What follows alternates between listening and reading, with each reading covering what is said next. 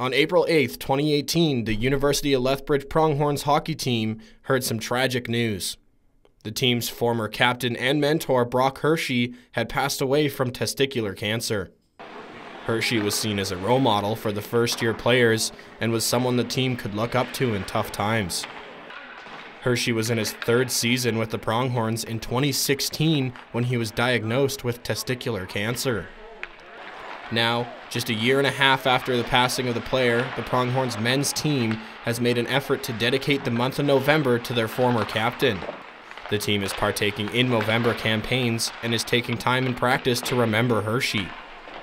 2019-2020 captain Dalton Sward says the team has always participated in Movember, but takes it more seriously since Hershey's passing. And with Brock's passing, I mean, it put a little bit more meaning to it, and the guys really embraced that, and everyone that knew Brock looked up to him, and he had a pretty good duster himself, so it makes it pretty special.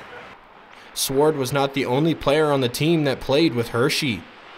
Fourth-year right winger Torrin White played with the former captain and says he was someone that had a connection with everyone on the team. It's definitely someone we keep in our memory every day. We got some stuff around the room that remind us of him, so it's good to have Dalton and Spencer here who have played with him and been through everything with him.